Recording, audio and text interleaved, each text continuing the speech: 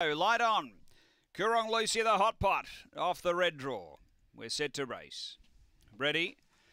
Racing, straight to the lead, Coorong Lucy, and away by a length and a half early over Jabari, and then came Alinga Lily as they go into the first bend. Next is Springvale Ortiz. A gap away came Dick Grayson, and Double Burn back at the tail end. Down the back, and Coorong Lucy away by 3, the favourite over Jabari, who's sticking on. Then came Alinga Lily. Behind those, Springvale Ortiz and Dick Grayson up to the turn, and Coorong Lucy straightens clear. Jabari's running a race trying to hang on to the tail here, but Coorong Lucy too good by 4. Second Jabari, third is Springvale Ortiz, and then Alinga Lily. Behind those, Dick Grayson and Double Burn back at the tail end. Time here is around 29.80. So too good, Coorong Lucy.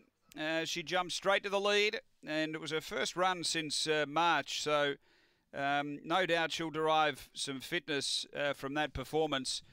Still has gone good time, all things considered. But she can go quicker. Number 1, Coorong Lucy for Cameron Butcher. It's a